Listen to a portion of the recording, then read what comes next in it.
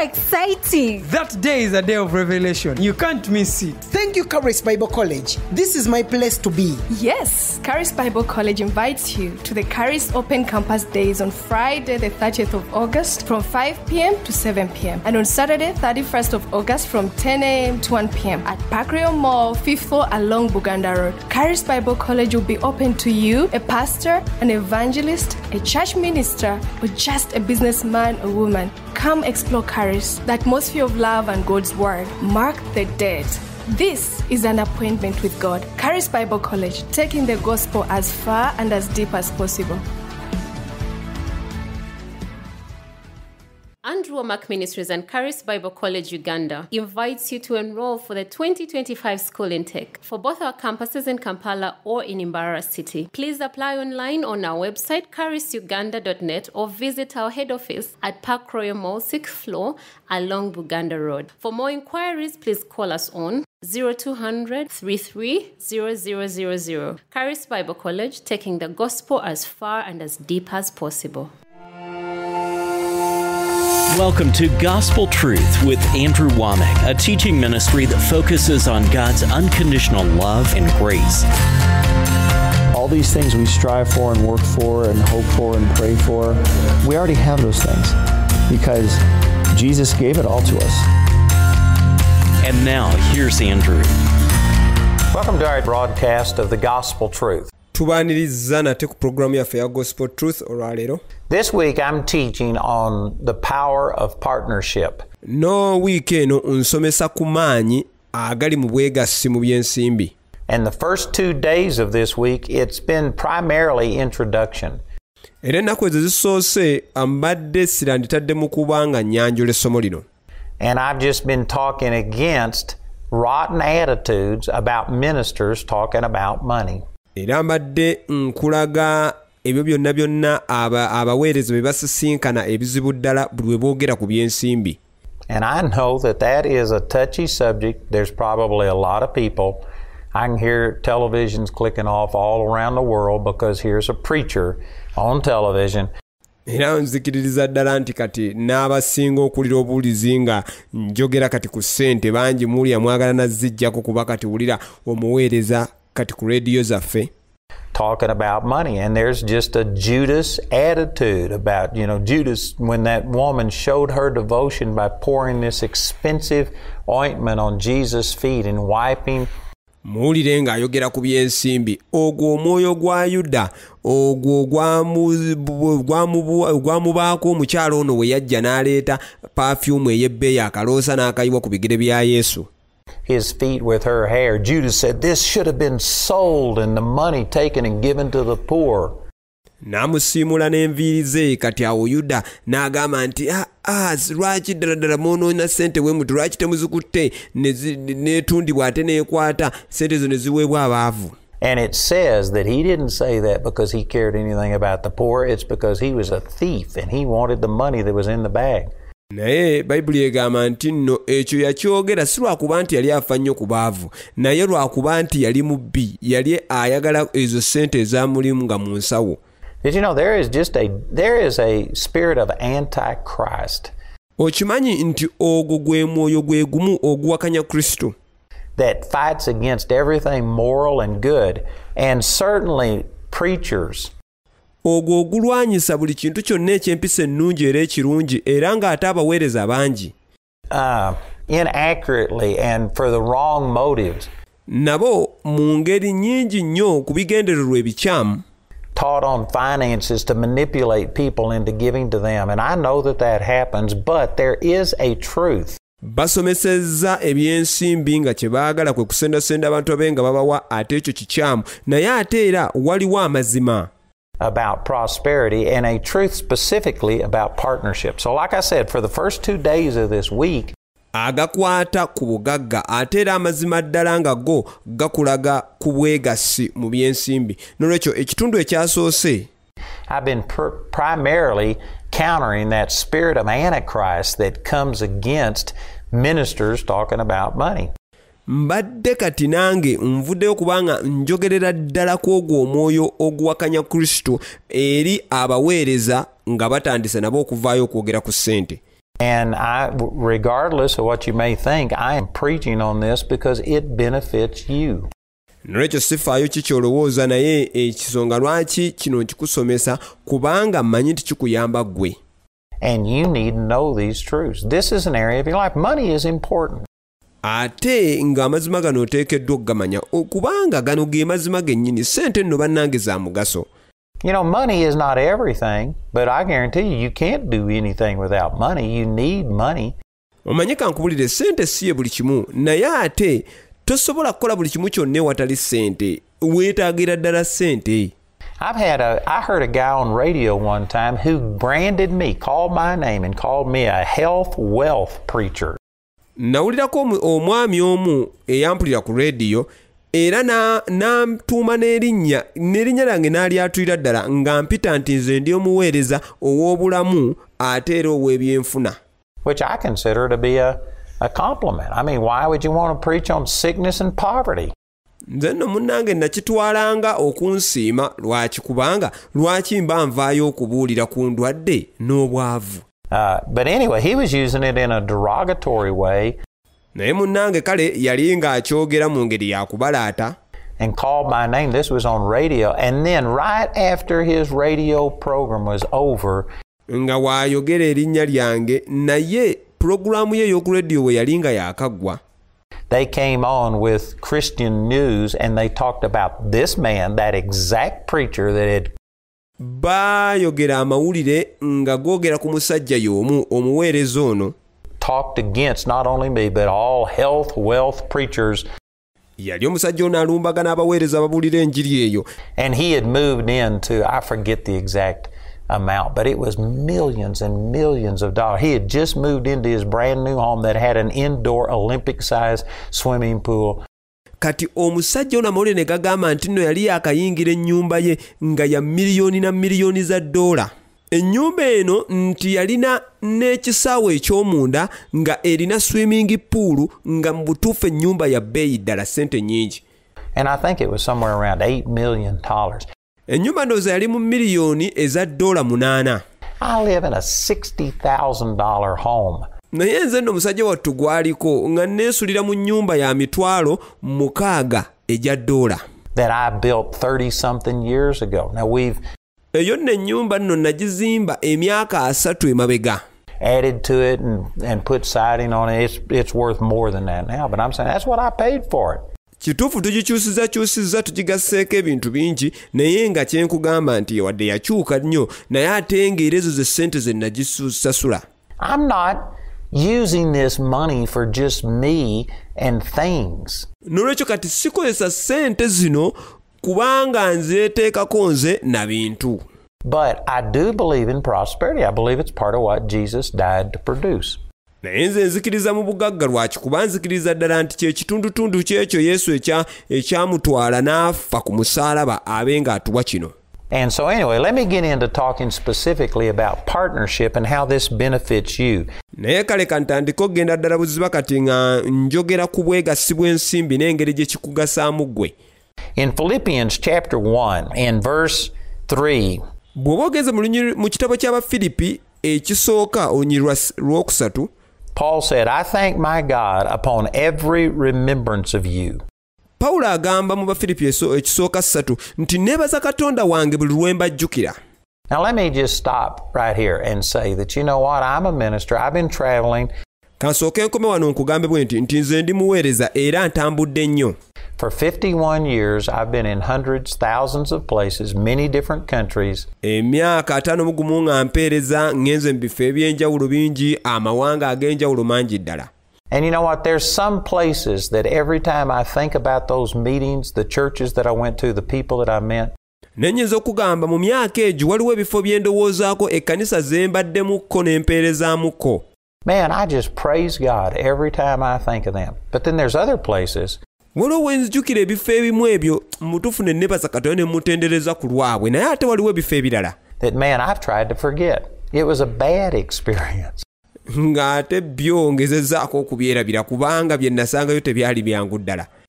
I don't believe that Paul did this for every single person. He was writing to a special group of people. Nolwekyo nzikiriza nti wano Pawulo kino teyakiwandiikiranga buli omu, wabula yakiwandiikira abantu ab'enjawulo. In Philippians, and as I'll go through here and show you, I think it was because their partnership. Abaali mu kitundu kino eky'Abafilipi, era nzikiriza nti kino nja kikulaga mu maaso awo, naye ensonga lwaki kino yali akibawandiikira kubanga bali wamu naye. Because of the way these people received him, and not only personally received, but enabled him to go and reach other people.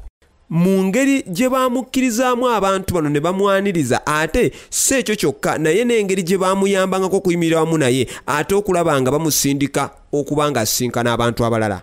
So look at this, and again in verse 3, I thank my God upon every remembrance of you, always in every prayer of mine for you all, making request with joy for your fellowship in the gospel from the first day until now.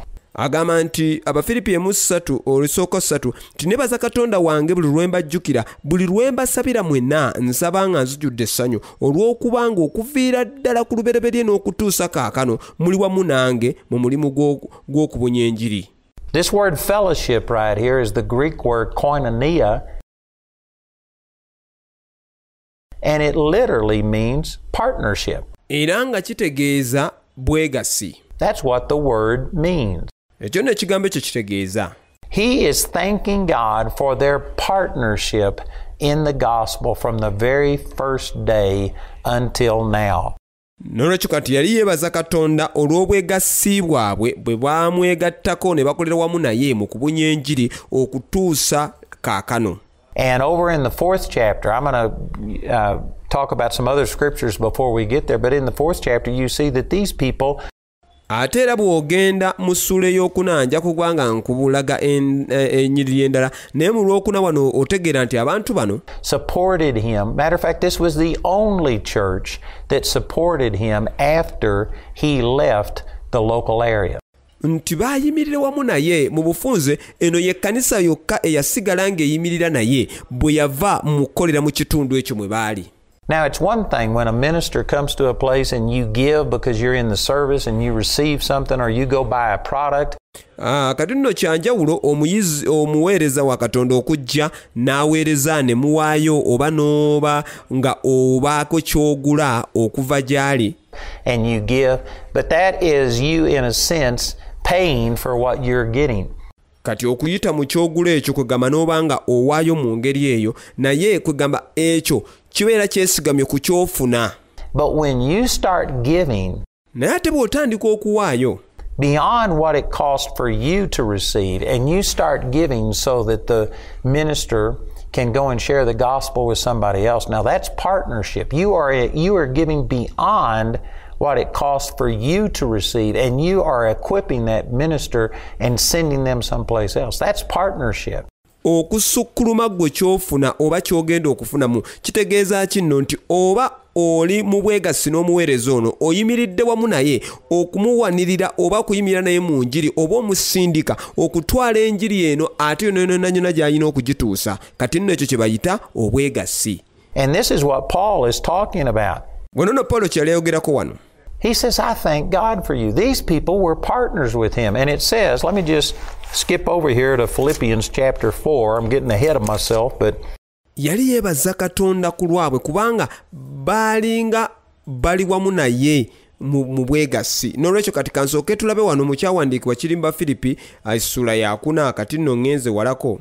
That's the point that I'm making. He says in verse 15, now you Philippians know also that in the beginning of the gospel, when I departed from Macedonia, no church communicated with me as concerning giving and receiving, but you only. For even in Thessalonica you sent once and again, that's Old English, you sent twice unto my necessity. And then he says, I'm not saying this because I desire a gift, but I desire fruit that may abound to your account. Era ayogera wano mu Bafilipi 4:15 nti era mu Abafilipi mumanyi nga bwe nava e Makedoni nga ntandika okubuulira enjiri tewaali kkanisa eyassa kimu nange mu kigambo ky'okugaba n'okuweebwa wabula mmwe mwekka kubanga era bwe nnali ne mu Sesalonika mwampeereza ebyokunnyamba emirundi 2. soogera kino kubanga njagala kufuna kirabo naye nnoonya ekibala ekyeyongera ku muwendo gwammwe. Paul wasn't saying this because he had been benefited personally. Paulo yali tayogera kino mbu kubanga ye yali akifunyeemu nnyo ng'omuntu. Even though that had happened, that wasn't his motivation. Newankubadde ekyo kyali kibaddewo n'ate ekyo si kye kyali kimuwa amaanyi. In saying it, he was saying this because he wanted them to receive the full benefit, the fruit of their giving. Naye kino mu kukyogera yali ayagala nti abo bo Abafiripi abaawa yali ayagala bafunire ddala omuggwanyulo ogujjudde ogw'ekibala ekiva mu kuwa kwabwe. And he was praising God that these people had given not just because it had helped him, but because it was going to come back unto them, as I used the other day. Nolwekyo kati yali yeebaza Katonda nti si lwakuba nti abantu bano kale bawaddeyo naye olw'okuba nti kye bawadde kigenda kubaddira era nga bwe nakozesa emabegako wali. In Mark chapter 10, 100-fold in this life. Mu Makko 10 nti bagenda kufuna 10 mu bulamu buno. And so Paul was rejoicing because these people were his partners. They had given unto him even after he left. And nolwekyo kati Pawulo yali yeebaza Katonda ng'era asanyuka kubanga abantu bano baalinga bassa kimu naye era nga bayimirira naye mu mulimu guno baali bawaddeyo newankubadde nga yali abavuddeko. Paul said, "You are the only church that ever did this." Kubalaba Pawulo yagamba nti mmwe mwekka kkanisa eyakola kino. Did you know, as bad as I think some things are in the body of Christ today, we have fallen a long ways from the New Testament church. Omanyidde ddala nti newankubadde nzikiriza nti nno waliwo ebintu bingi nnyo ebigudde mu mulimu gwa Kristo essaawa eno naye ate kankubuulire tugudde nnyo okuva ku kkanisa eyasooka. But in this respect, I think that this is something that we are doing better than the New Testament church did. And that Paul said, naye ate kankubuulire bwe tutuuka kati ate mu by'okuwaayo ate ekyo nnyinza okugamba nti ate ekyo kye kintu ekimu bye tukola obulungi ennyo okusinga ekkanisa eri eyasooka. Nolwekyo kati ono Pawulo agamba that out of all of his travels, we don't know exactly how long he ministered. The scripture doesn't show us when he died. We have nti mu ntambula ze zonna ebyawandiikibwa tebitujjirayo bulungi oba yatambulira bbanga ki era na budde ki bwe yafa ne just tulaba tubisoma busomi mu Bayibuli olumu. Extra biblical information about that, but as far as the scripture is concerned, we don't know. But it was probably 30 years or more of his ministry. Waliwo ebyawandiikibwa ebintu bingi nnyo bye tusoma ebikwata ku byawandiikibwa nga bitulaga ensonga eyo naye ate bwe tujja mu Bayibuli kikulaga nti nno yabeerawo ndowooza emyaka egisukka mu 3 mu buweereza bwe. And during this period of time, he traveled the world. He did it at great expense to himself. He even had to make tents. Naye mu myaka gino 3 tulaba nti yatalaaga ebifo bingi nnyo, yakola ebintu bingi nnyo, yeesanganga nti yakolanga n'emirimu gino egya bulijjo, yakolanga ne ziweema. In many places, work a secular job to support himself and the people that traveled with him. Okulaba nga abeezaawo ayimirizawo obuweereza bwe n'abantu bonna be yatambulanga nabo nti baakolanga n'emikono gyabwe. He was shipwrecked, he was beaten, he was put in prison. Olaba nti nno yeesanga mu njega y'eryato, yakubibwa, bamuteeka mu makomera. And on it goes. N'ebintu bingi nnyo ebyamutuukako naye olaba nti yawaayo byonna. And he gave up all of this, and yet out of all of these people that he ministered to, yawaayo byonna era n'abantu bonna be yaweereza gye bali. The Philippians were the only people that ever sent money to help him after he left the local area. Abafiripi bokka be bantu abamuweereza ku ssente ezimuyamba ng'amaze okuva mu kifo ekyo ekyabwe kye yabaweerezangamu. I think that's tragic. Today we do better than that. Ate nyinza okugamba mbu ate ekyo kyali kibi ddala kubanga ate ffe olwalirawo waakiri tukolako obulungiko okusingako awo. Man, I've got partners. I've got 43 or 44,000 partners that help me to send the gospel all over the world. Nyinza okugamba nti nno nina abantu bangi nnyo abayimirira nange mulimu guno ogw'okubuulira enjiri. Nyinza okugamba nti nina abayimirira nange 40 abanyamba okuyimirira nange mu mulimu guno ogw'okuweereza enjiri ogw'okugibunya ensi yonna. Did you know that's better? Now, of course, we have a lot of different communication things today that they didn't have back then. There may be other reasons for it, but I'm saying that that is one of the most tragic scriptures. Kituufu kale tuyinza okugamba nti nno olwaleero tulina ebintu eby'empuliziganya bingi nnyo eby'enjawulo ebituyambako okuba tuwuliziganya n'abantu ab'enjawulo kye tuyinza okuba tukibasingako, naye ate era nnyinza okugamba nti ekyawandiikibwa ekyo mazima ddala kyawandiikibwa ekinakuwaliza ddala. In my way of thinking, in the Bible is Philippians chapter 4, verse 15, where he says they were the only people that ever gave money to Paul after he left the local area. They are the only people that partnered with him. Nze mu ndowooza yange nnyinza okugamba nti Bafilipi 4:15 kinakuwaza ddala kubanga okuwulira nti Abafilipi be bantu bokka abaaweereza Pawulo ku ssente ne bayimirira naye mu mulimu gw'okubuulira enjiri bwe yali ng'avudde mu kifo ekyo kye baalimu okuba ng'aweerezaamu. And enabled him to go reach other people. Nti era ssente ezo ze baamuweereza ze zaamuyambako okulaba ng'agenda okukomaako ku bantu abalala. And that's sad. But this is the reason naye kyannaku nnyo, naye nnyinza okugamba nti eno y'ensonga yennyini that he rejoiced every time he thought of the Philippians for their fellowship or partnership in the gospel. Lwaki yasanyukanga nnyo buli wayalowoozanga ku Bafilipi bano kubanga beebo abassanga ekimu naye mu mulimu guno ogw'okubuulira enjiri. The book of Philippians was written to Paul's partner. Olaba nti ekitabo kino eky'Abafilipi kyawandiikibwa eri abo abantu abayimiriranga ne Pawulo mu mulimu guno ogw'okubuulira enjiri. And I think it's important for us to recognize that, because some of these scriptures that we use all of the time and we just apply it to every single person. Ndowooza nno nti ate kirungi nnyo naffe okukitegeera kubanga ebiseera ebisinga ebyawandiikibwa bino bye tukozesa tubikozesa ku buli muntu yenna. It really doesn't apply. Naye ng'ate tebikola bwe bityo. Paul was writing to partners. For instance, look in the very next verse, Philippians chapter 1, verse 6. Pawulo eno ebbaluwa yagiwandiikira abo abaali bayimirira naye mu mulimu gw'okubuulira enjiri. Kati njagala olabe mu Bafilipi 1:6 kati. Being confident of this very thing, that he that hath begun a good work in you will perform it until the day of Jesus Christ. Agamba nti era nkakasiza ddala ng'oyo yatandika omulimu omulungi mu mmwe aligutuukiriza okutuusa ku lunaku lwa Yesu Kristo. Man, I hear people use this all of the time and say, I am confident that God is going to continue the good work that he began in you. Omanye mpulira nnyo abantu nga bakozesa kyawandiikibwa kino ogamba nti nzikiririza ddala ti Katonda agenda kutuukiriza ogwo omulimu omulungi gwe yatandika mu ggwe. Well, let me say this. I know that God wants to continue the good work. I know that that is God's will. Naye kankugambe bwe nti manyidde ddala nti Katonda ayagala okutuukiriza omulimu ogwo, ate manyidde ddala nti kwagala kwa Katonda. God is not willing for a single person watching this program right now to lose the things that God has spoken to you and done in your life. Era nzikiriza ddala nti Katonda tayagala muntu yenna awulira programu eno essaawa eno okulaba nga ofiirwa oba n'otafuna ebyo byonna byonna Katonda byayogedde mu bulamu bwo. I know beyond any shadow of a doubt that God is a good God and he wants to continue and perform that good work that he began. But era manyidde ddala nti Katonda mulungi era ayagala okweyongerayongera nga akola ekyo ekintu ekirungi kye yatandika mu ggwe naye. I am not confident that every person watching this program is going to have God perform it. Not because God doesn't will to do it, but because we have to cooperate.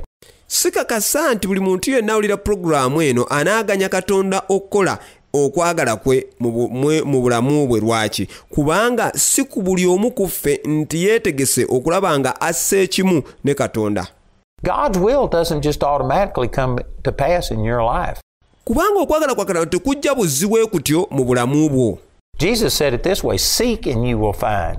Era olaba nti ne Yesu yagamba bw'ati nti noonya onaazuula. Knock and it'll be opened unto you. You've got to participate. You've got to seek the Lord. Olaba yagamba nti konkona onaggulibwawo, oteekeddwa okukyenyigiramu, oteekeddwa okunoonya Katonda. A passage of scripture that's become very popular and you'll hear it quoted a lot. Jeremiah chapter 29 verse 11. Era ekyawandiikibwa ebiseera ebisinga kye basinga okubanga boogera ennyo kiri mu Yeremiya 29:11. I know the thoughts that I think towards you, says the Lord, thoughts of good and not of evil, to give you an expected end. Or I think it's the NIV that says a hope and a future.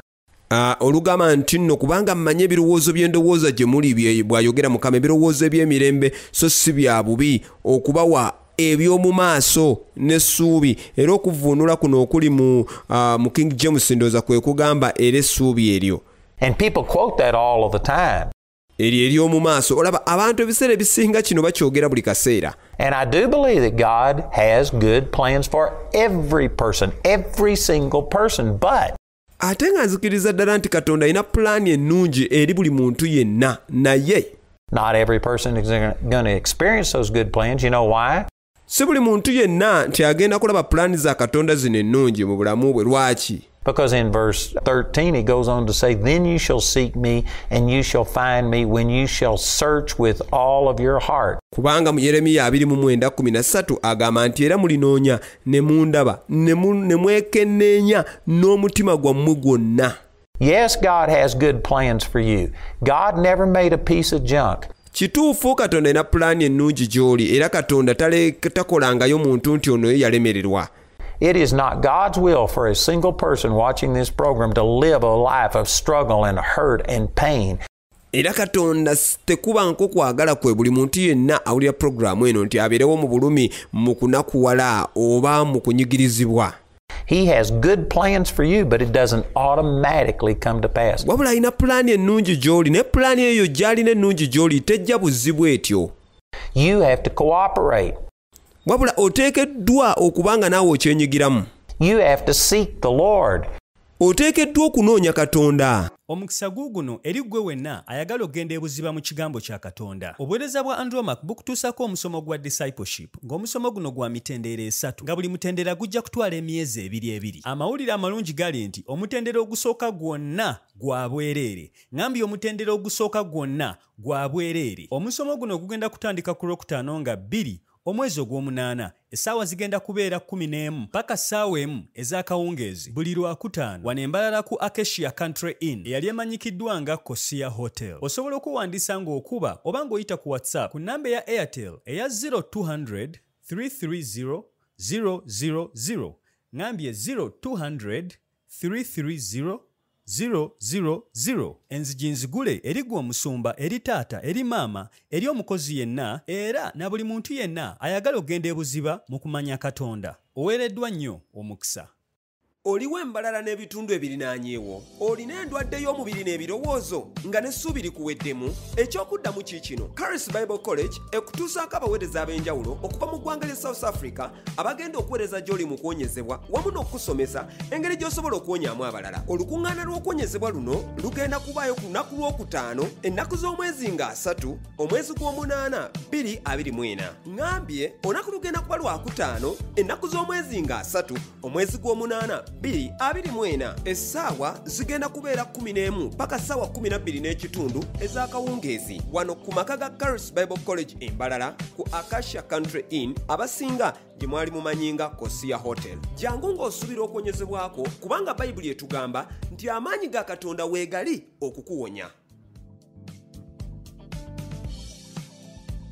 Andrew Mark Ministries and Charis Bible College Uganda invites you to enroll for the 2025 school intake for both our campuses in Kampala or in Mbarara City. Please apply online on our website charisuganda.net or visit our head office at Park Royal Mall 6th floor along Buganda Road. For more inquiries, please call us on 0200 33 0000. Charis Bible College, taking the gospel as far and as deep as possible.